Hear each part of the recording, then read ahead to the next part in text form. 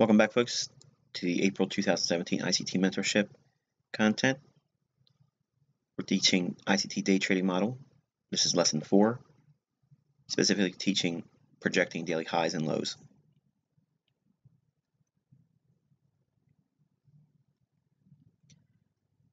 Okay, as we just mentioned in the previous teaching, Lesson number 3, Central Bank Dealers Range, when we talk about the most likely sell days moving up as high as 3 standard deviations and most buy days moving down and making the low of the day as low as 3 standard deviations from the central bank dealers range, we can take this one step further.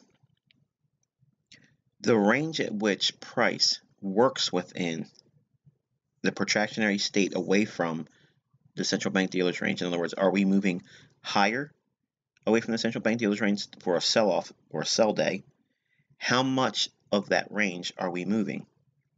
Now, this is not Fibonacci extensions or projections or anything like that. We're looking specifically at the range that IPTA will go into protractionary state and move counter the direction of the intended direction of the day. In other words, it's the Judas swing. We don't necessarily have to know beforehand to the pip what the extension is going to be away from the central bank dealers range. We just need to know what it is after the move has already ensued. So even if we get it wrong, okay, I'm going to play devil's advocate for a moment. Say you don't get it right in London, but you're able to capitalize on a continuation in New York.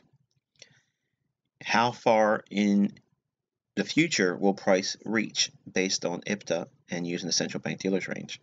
That's what this teaching will give us. And just like we showed with the previous slide, ideal scenarios are going to be seen with no more than 2 standard deviations. Usually that's about the bulk of buy and sell days. You'll see price go down many times just 1 standard deviation, but 2 is generally the general rule of thumb. But across the board, as a general rule of thumb, they generally don't like to go beyond 3 standard deviations. And we already assumed the role for the use of 4 standard deviations in the previous teaching. Okay, just a quick brief review because I don't know when you're going to watch the lesson 3 in review, so I'm going to use these slides again because it's salient for this topic. When we look at the central bank dealers range, again, the range between 2 o'clock and 8 p.m., that range is ideally best suited for our use less than 40 pips, and again, preferably 20 to 30 pips. We move to the sidelines and we do not look to trade with the central bank dealers range in our repertoire when the range is greater than 40 pips. And again, we're focusing on nailing down where the high of the day and the low of the day may be formed.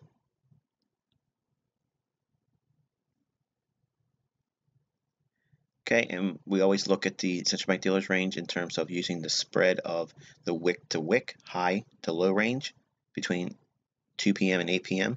New York time. And I like to look at the bodies, highest high in the form of an open or a close, and the lowest low in the form of an open or a close, not the wicks.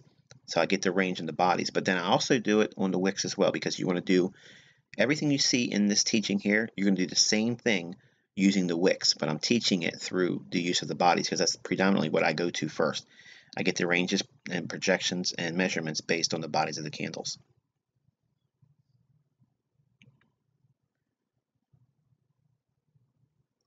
Okay, so now we get to the part where most of you have been waiting for a long time to learn this. And to be quite honest with you, I'm not sure why I'm doing it. It's one of those things that I've kept for a long, long time, and I promised that you would learn it in this mentorship. So if you are ever in the sharing spirit, if you're ever in the Robin Hood mentality, you want to give to everyone else that aren't a part of this mentorship, this is one of those things you just really, really, really want to keep to yourself. It's not common knowledge. It's not out there anywhere else. Believe me, when you start looking at it and seeing it, it's mind-boggling. It really is mind-boggling how precise you can get. But we showed the standard deviations and the application thereof. Okay, and obviously it looks like just grabbing the best ones and doing that, and there it is. It's as simple as that, and it's all pure hindsight. But if you look at what I'm going to show you in this teaching and go back to the analysis during the time when we were looking at the market like this, you'll see the levels that I had given on the chart index. They're all there. Okay. So we're going to take a look at every one of these examples with the exception of the 58 pip central bank dealers range, because that's a NIX. We don't do anything for that particular day, but we will comment on that when we get to that second example. Okay, so let's go out to a daily chart, and I'm going to ask you, what do you see here?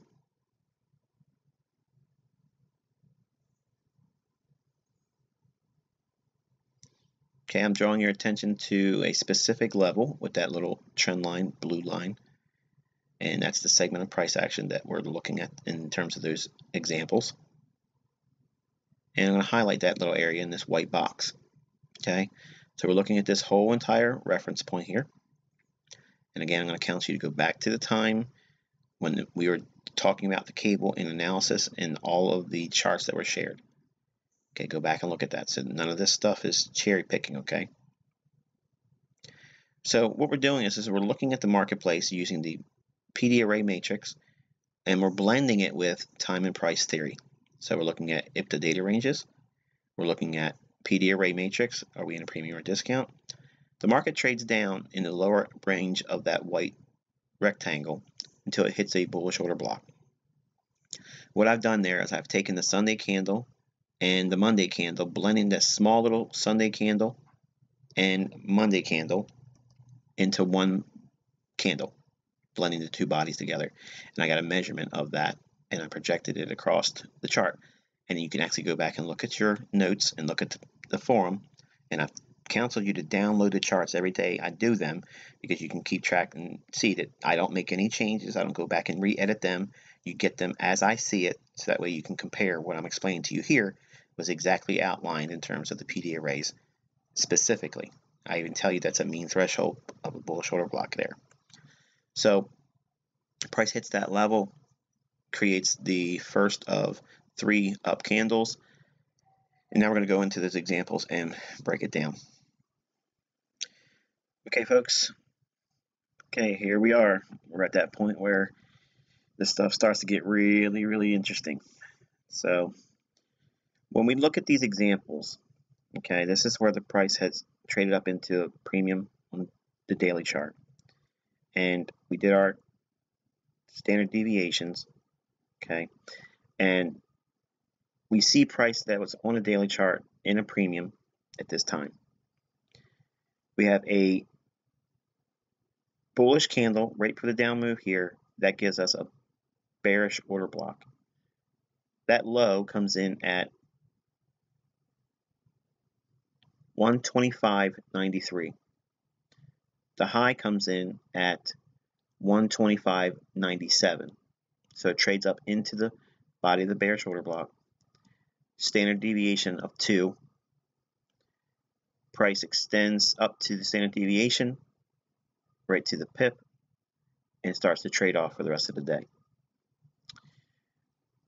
When we have the standard deviation arrived at based on a PD array, in other words, we're looking at a premium PD array, bearish order block, price in a daily premium, hits it in London, we have a protractionary state in the marketplace, Judas swing in London, goes right to the pip and trades lower.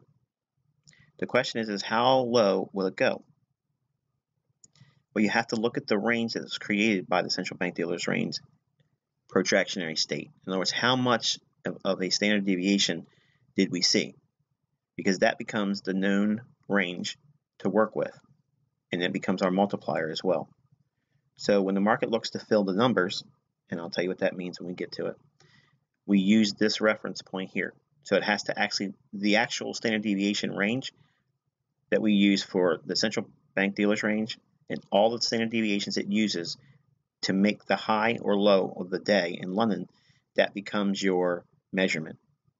Okay, so what we have here is the market showing us a midnight in New York candle, vertical line, and then 1800 or 2 o'clock in the afternoon, New York time. And again, each day, midnight New York, 2 o'clock in the afternoon, midnight New York, 2 o'clock in the afternoon, midnight New York, 2 o'clock in the afternoon. Okay, and I'm going to give you the London kill zone reference points now. And this is that the daily premium PD array up here.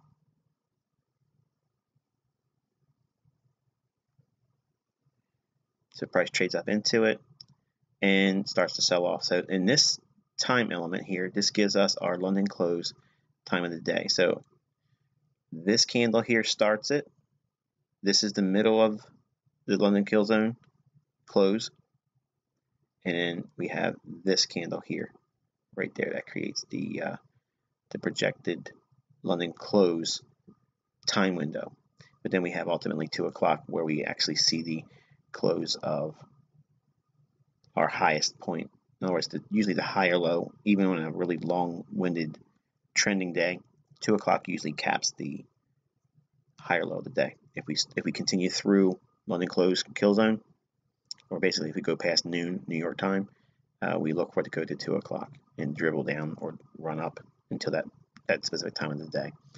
So all of these days, we don't have anything on this day here because the central bank dealer's range was 58 pips, regardless if we used the wicks as the high and low or if we use the bodies high and low. It doesn't make a difference.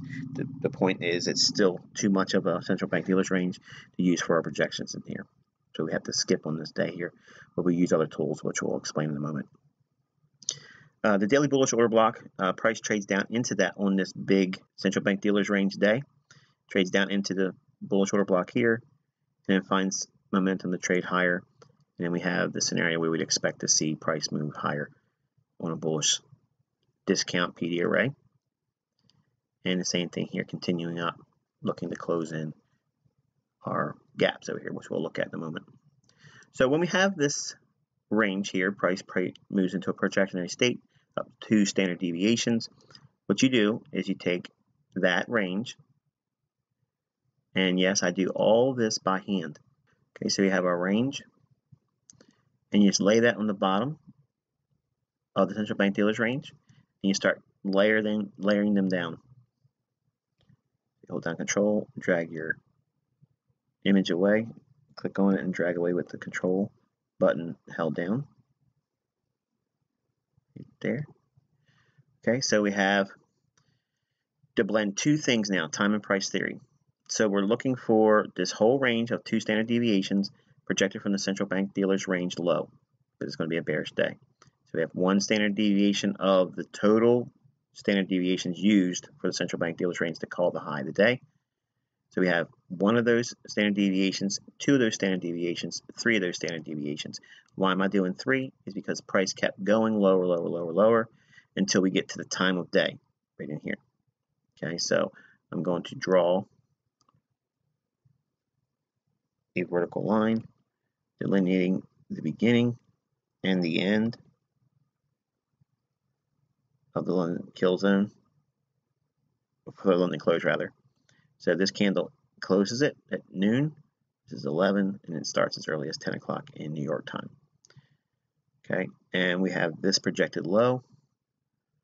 So I'm going to use this line here. And yes, the charts will look a little bit busy for a moment. And we'll project this out in time. Okay, so we could take profit here on this day. The low comes in at 124.76. The close on that candle stops right at 2 standard deviations of the central bank dealer's range. Right there, you see that? Boom, hits it. Okay, yes, it wicks down a little bit more, and I'll let you see it. A little bit more than that, but not by much. Okay, and now we're going to look at the 1800, which is the cap of the day. There's the low, and there's our projected low right here. 124.40. We called 124.41, so I was off by 1 pip. Okay, so time-wise, we looked for it to occur here. It just fell a little bit short, but it had to go one more standard deviation because it kept drifting lower. So there's nothing wrong with just taking profits here and leaving something on for the rest of the day, because there's a discount PD array of a bullish order block down here that we saw on the previous slide. That would be your objective. But you can take profits time of day wise here with 2 standard deviations of the central bank dealers range, 2 standard deviations used to make the high of the day. So again, in summary, we're taking the total range used of all the standard deviations, 1, 2, 3, counting the central bank dealers range always. So we have 3 of them. So we get a mock-up of that range and then project it from the low on sell days. Here's 1, 2, 3, and it gives you the IPTA projected daily range low. Okay, I'm going to take this off. Okay, and we can't do anything with this one here. We'll have to wait, get new information. And the next day here, we have our criteria here where it's a small enough range, the central bank dealers range. We do 1 standard deviation down. Why are we going down 1 standard deviation? Because we have the bullish order blocks in here and an old bullish order block back here. Price trades down into it, clears out even the rejection block, which would be the bodies of the candle, sweeps through that in London. 1 standard deviation, misses it by 2 pips. Okay, so this is going to be a time where you just don't get it exactly, but it's still calling 1 standard deviation. So we get a range, okay, of these 2 together. So what you do, I'll borrow this. Okay, and I'm getting a measurement of that total range. It's almost the same thing, actually. It's pretty interesting. Okay, so we have 1, 2. Okay, 2 projected standard deviations up. That gives us a projected high. And I'm going to tell you why I stopped here before you start thinking, oh, you're cherry picking. Okay, so we have the projected high called here.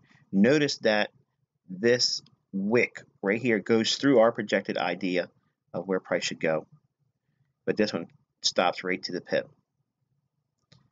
Here's our time window when it starts on this candle. So it's a little bit early, 1 hour early, making the, well, not 1 hour early, but in the 9 o'clock hour of New York time, it made the high of the day.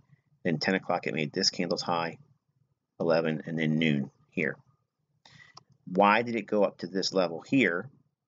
Forget the time element because you're never going to have that perfectly, but it just gives us a ballpark figure time-wise when to anticipate the move to unfold. But I want you to look back over here. We have a candle. It makes a low, and the close comes off that low by a little bit. Then this candle opens, trades up a little bit. So all this buy-side delivery vacancy, okay, or void of buy-side delivery, it's only sell-side delivery, begins at this candle's low, okay, at 125.26. So from this candle's high here at 25.03 to this candle's low at 25.26, we have 23 pips of range to close in right up to this point here. So we can look at that like this. Here is the fair value gap that needs to be closed in.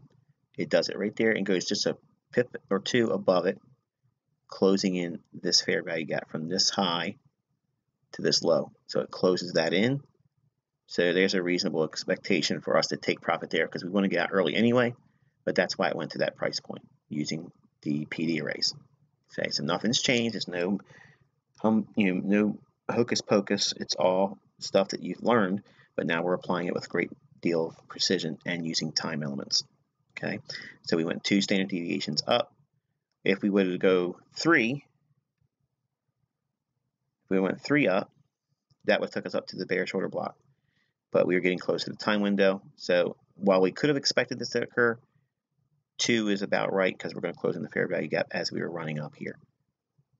And it became late in the day on New York for London close overlap. So that's why we'd expect to see price peter out at that point. Again, here we have 2 standard deviations down. It goes right to the pip. So we get a measurement of this entire range of 2 standard deviations for that particular day.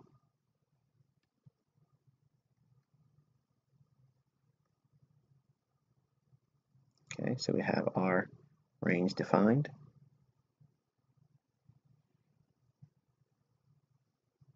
So you have that, 1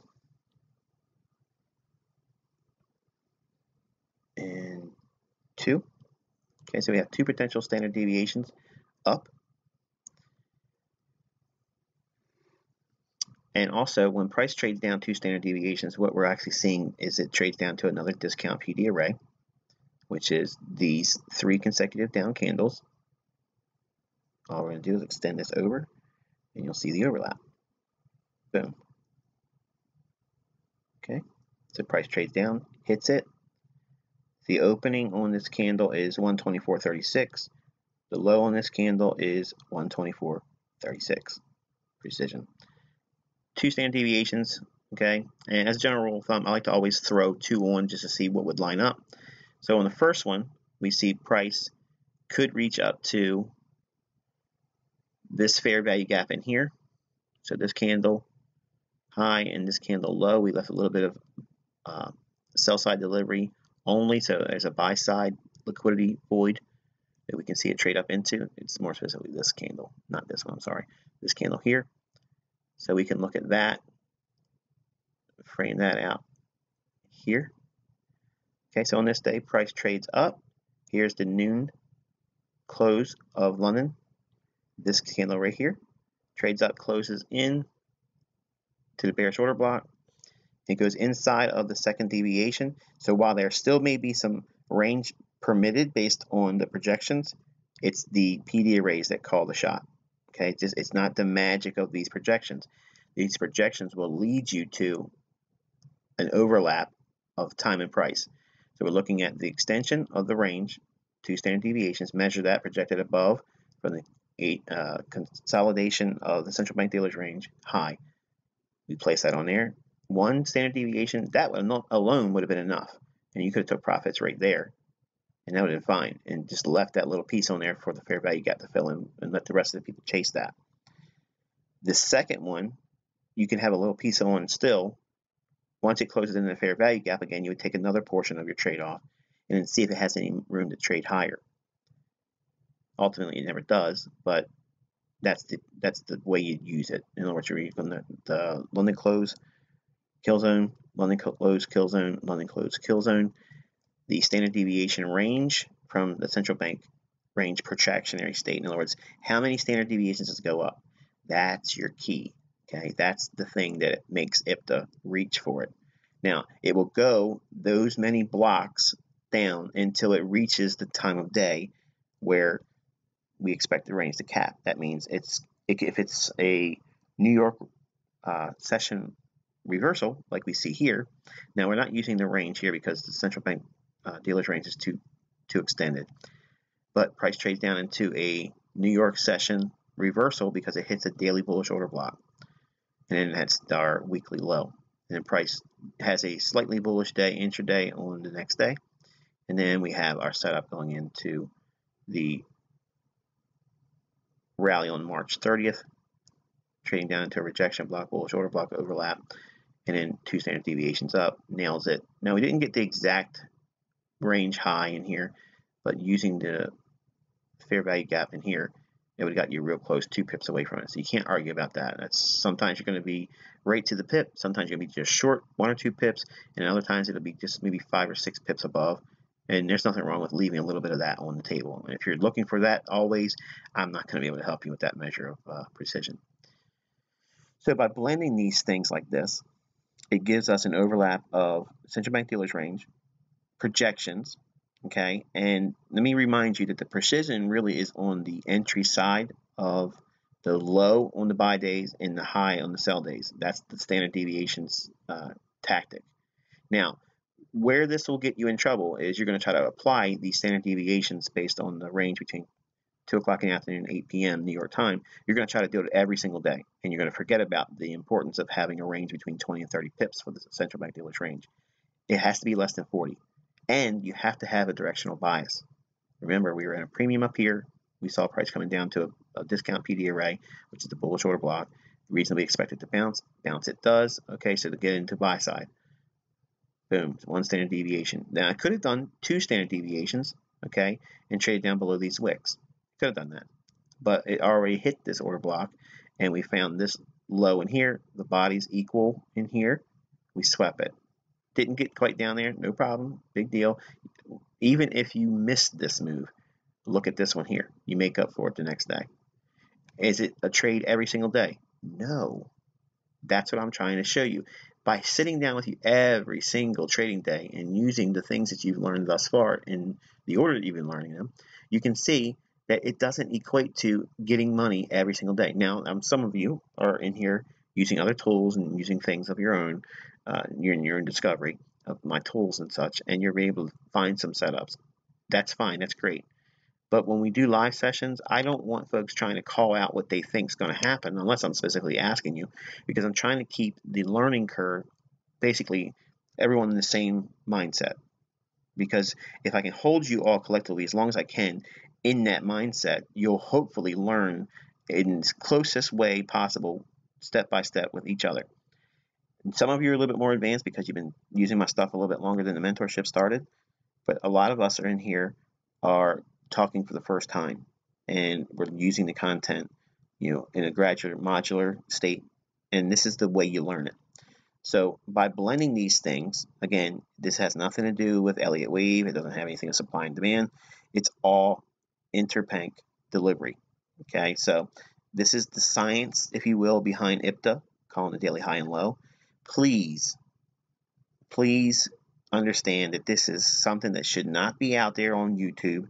If you see this on YouTube, send me an email at innercircletrader@gmail.com. Tell me it's on there, send me the link, and I will flag it and have YouTube take it down. None of you have permission to post this anywhere, and I certainly don't want it posted on online video hosting mediums or made available to other people. So it's just too good to be out there in the public. I debated whether or not I was even going to include this. If I would have kept it out, you never would have known it anyway. But you would have missed how I'm pretty much calling the highs and lows when there's specific times of the day and times of the week and times of the month where it lines up. This is how I do it. So hopefully you found this insightful. I'm sure some of you are going to be nuts about it, go through all your charts, and this weekend will probably be a very light sleeping week, but I can assure you that this isn't all there is. We get a lot more precise than this, but there's some things that you have to take in consideration.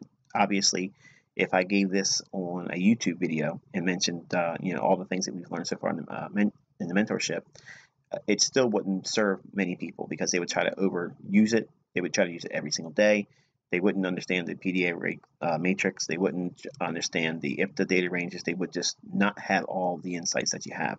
So again, this gets back to why it can't be done in a video. It can't be just one video that does it. You have to have all the stuff that's been taught thus far, and now you can see how they start to draw together, and there's some symmetry here. So now because we are understanding these ranges, we can take our precision a little bit more further and now start to understand when we don't really want to be taking specific day trades.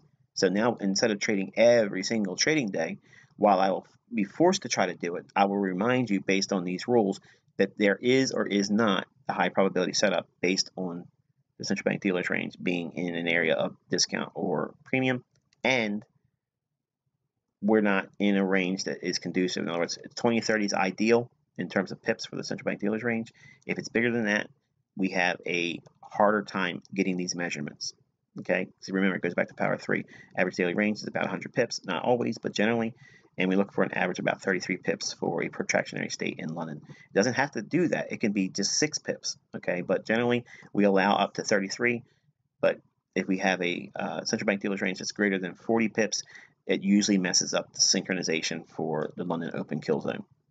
So hopefully you found this insightful. Please do not share it. Please don't be your best friend to somebody else and give this out to someone. Keep it to close to your vest. Don't share it.